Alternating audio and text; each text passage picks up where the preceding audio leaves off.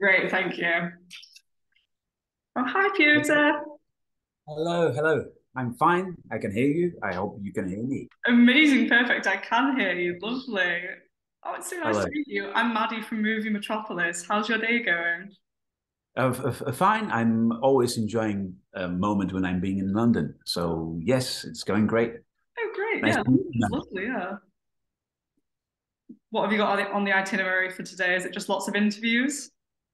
Uh, yes, but I am just after one, so I hope I will not repeat myself. So I'm quite fresh for the interviewing, and then because of that, maybe my English will, will you'll find gaps in it, and but I I'm sure you'll be hope fine. it will go smoothly. Great. Oh, okay, well, I'll get right into it. My first question was you've played quite a lot of different roles. You've played historical roles. Recently, you've done more comedic characters, like with Hawkeye. So, what is it that attracts you to a role? Author. It's like it's my job. I'm attracted to this craft to be cast and had a. It's a great job. Being an actor has there's a lot of pluses and a lot of reasons I love to do it. Of course, it has shadows as well and black sides. Sometimes popularity could be difficult. But I'm quite. It's good because my popularity is a very local one, a Polish one. So it's a different story. But I always like to portray different characters and different genres. And also you could develop your craft and skill in being a voice actor, voiceover actor, a theatrical actor, dubbing actor. There's a lot of different styles you could enjoy working as an actor. But it's always the great pleasure to have different characters and meeting different people. So Stefan in Up on the Roof is a good guy. Um, to be honest, the Thomas from Hawkeye is as well a good guy, and he is a gangster, but a gangster could have a lovable soul as well. Yeah, of course. Yeah. Great answer. And what do you think the biggest similarity is between yourself and your character in Up on the Roof? The biggest similarities between Yes, between yourself and your character in the film. you know, at the beginning, I was like worried when I received this part that a lead role in English for a Polish actor in the romantic comedy or romance, as you could call this film we are talking about, Up on the Roof. Um, it's a difficult task for me. So when I came to London, it was a pandemic time. So it was actually we had a lot of difficulties around. Um, I was thinking, oh gosh, will it be too heavy on my shoulder? But to big burden, but it was not because my character is Polish and he's struggling with English as well. So that's one very important similarity. And also, I love to cook. I'm a owner of the restaurant in Warsaw, so I know um, this world, the gastronomic world, quite well. And my character is a chef. He's a very talented chef with the dreams to have a restaurant. And also, when I was a young person, I was coming to London to work. I was earning £2 per an hour as a construction worker. So, I know this immigrant life as well a little bit. And Up on the Roof is telling the story about the group of friends, immigrants in London, people who are chasing their dreams here. Everybody is from the different part of the world, and my character is meeting a love of his life. He lost contact with 15 years ago or something like that. And it's about second chance and love. It's a feel good movie. Not. you could enjoy time watching it without, yesterday we had a screening, and I was very glad with how it was received. People were like, "Oh my God, I feel so light after this screening." It is yeah, it was great. So we had a good reviews after this screening. I'm very glad about this. Oh, great. I totally agree with that. I loved the film. I think I felt light as well afterwards. Yeah, it was brilliant. But my We're next. not promising anymore, right? Well, it's not action movie. You will not be, it's not scary movie. It's just a feel good movie. Nice time to Warning. spend with your friends to watch it, and then go and have a drink and enjoy company with others. And especially this time when the cinema is in difficult position. I am observing what's going on in Poland and abroad as well. The numbers of viewers on the screenings before, like pre-pandemic, were like quadruple or even 10 times more than to today. We have this subscription. I don't know, networks and Netflix, Amazon, and it's much easier to have entertainment at home. And maybe young generation forgot about going to the cinema with loved ones. I don't know why, but yeah, we are slowly coming back to the custom and habit of going to the cinema once in a while, and I hope it will return, because there is no way you could enjoy the film made for cinema on the television set alone. Film art is planned to be for the audience. When you are in the group of people, we are the very the human beings want to be with each other. So enjoying the film in the cinema is something completely different than watching it alone. So I recommend coming back to the cinema. Not only I'm not saying only about Up on the Roof. I'm saying about cinema at all. Come back to cinema, because it's amazing. I can't imagine watching some films alone. I have to be in the group of people. Yeah. No, going to the cinema is definitely an experience. I agree with you for sure. I think, and going back to what you were saying about like your role as well and how you felt very interconnected to it, do you think that's a part of why your and Natalia's relationship on screen feels so realistic in the movie? Thank you for saying that. If it's realistic, it's a big compliment, the most important compliment for an actor. Great. Yes, we were enjoying our company a lot. Sometimes you meet actors with whom you don't have to try, you don't have to act. It's just being, listening to the partner, following Natalia's steps was the way I was actually doing it, and yes, and we both felt it's like a good connection, like we are building it up, sometimes out of really nothing, but that's a pleasure of being on set with talented actors. And I was very happy to meet Natalie Parker or Moyo Akande. It was like so many great actors in our film, which was like a small, like a very, I don't know if I don't know actually how to name it. But probably because of the pandemic and everybody was so hungry of being on set again, we didn't have any problems convincing actors, and even small one-liner parts were delivered by good names, great actors. So it was a pleasure for me to. It was a easy to watch rom-com. Yeah.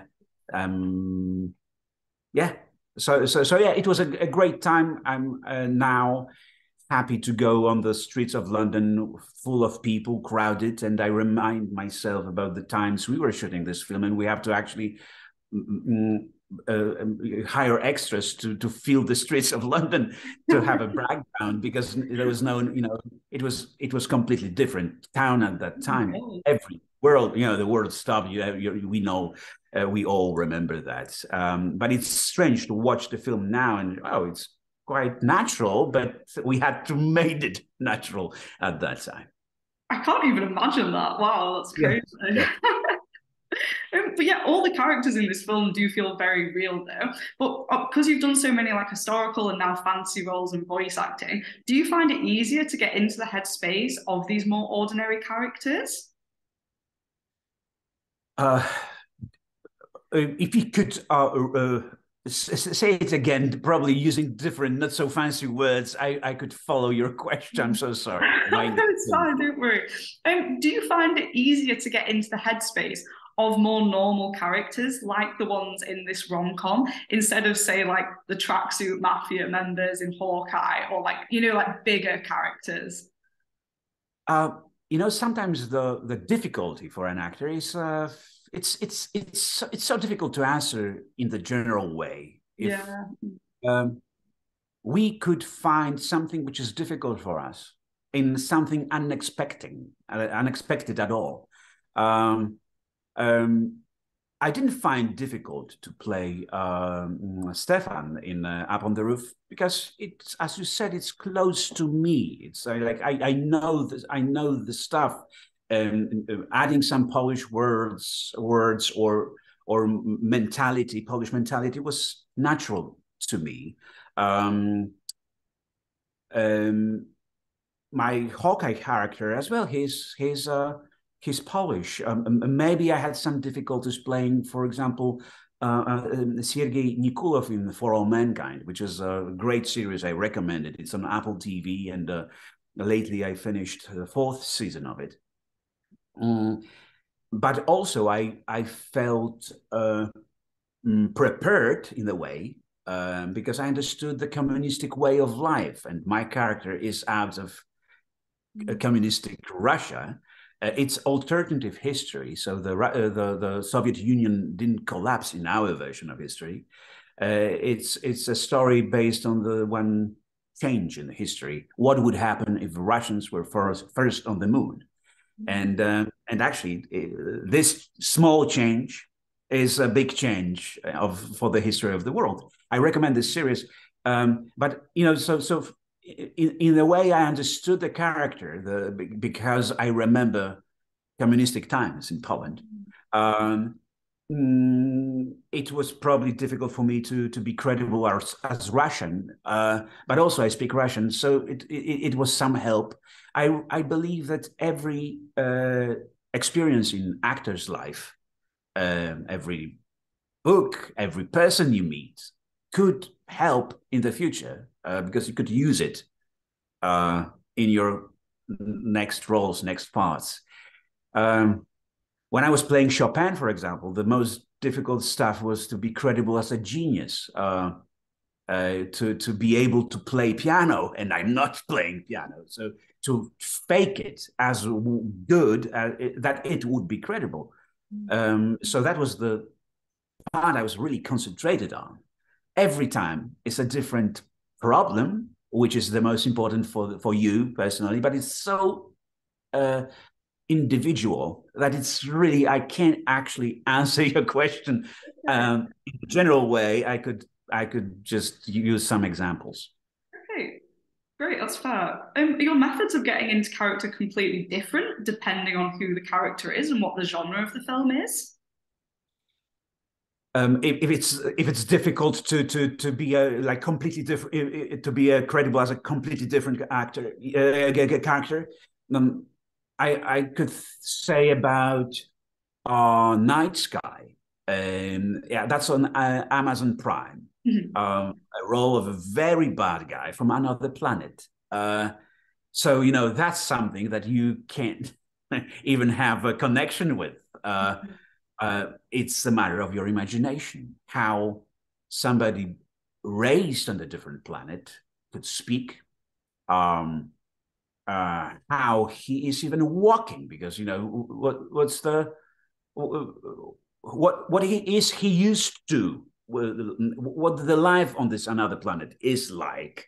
Well, so it's this is like a great experience for an actor to feel it with so many, you know, to open your mind and think about so many different stuff you could use to be interesting as a character. So that was probably one of the difficult tasks. Yeah. But I love difficult tasks as well. Sometimes something which is not coming easy is better for you. That's what I believe in. I Yeah. hope you got your question right, and my answer is like good No, for it, yeah, your right? answer was great. Yeah, no, it's very interesting to hear you talk about the different roles you've been in. Yeah. I'm going to throw a bit of a curveball and do a bit of a random question now. But if your life was a romantic movie, what song would you want to play at the climax of the big romantic scene? What? It's a hard question. Yes. So once again, please, just I will understand every word. Can you? If your life was a rom-com, what song would you like to play at like the big romantic climax of the film? Gosh, you know, to be honest, I would love to. I'm completely. I probably the good choice would be to do something controversial, you know, completely not romantic at all. And Interesting. why not? I always believe that something new, something which is out of the scheme, is a better choice. So if you are giving me this kind of freedom to choose, I would go for some rap song, for example, or a heavy metal. Why not? Could be. And you know, if maybe that's a good idea. You know, in the kitchen, I'm cooking sometimes. I like to do something like out of space, like completely absurd, and sometimes it works. So why not to try something new and fresh? What a great answer and how unexpected. I'd love to see a heavy metal song, Why romantic not? climax. That would be amazing. Great. Okay, so at Movie Metropolis, we have two last questions that we like to ask everyone. First one's a really hard one. It's what is your favorite film of all time? Okay, that's an easy answer for me. Okay. I was trying to avoid some lessons when I was a teenager, of course. I don't know how to say it in English when you skip the school. Oh, like bunking off school, we'd say. Something like that. Okay.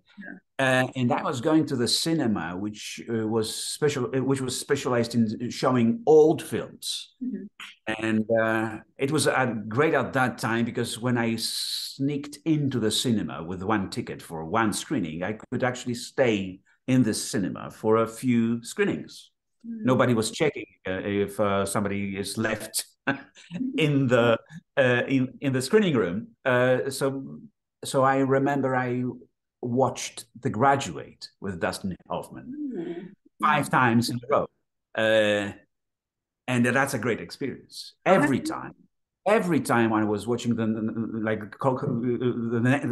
it again and again, I've seen something else in his performance, in the performance of other actors, and that was at the time. I was in the age of the character as well, so I identified myself with the character, and Yeah. that was. I think I still remember every scene. So yeah, my favorite film, it will be The Graduate. Great choice. Yeah. I mean, you saw it a lot Old of times as well. So fashioned. you yeah. And the last question is, what's your favorite movie snack as well? So, what would you have wanted to take into The Graduate? What's my My favorite? favorite movie snack, like popcorn, chocolate. Oh, a snack. Okay. Mm. Huh.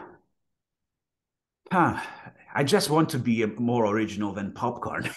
I know, but popcorn's a good one. It's a classic for a But reason. you know, sometimes I'm choosing the cinema because they are giving good popcorn. Mhm.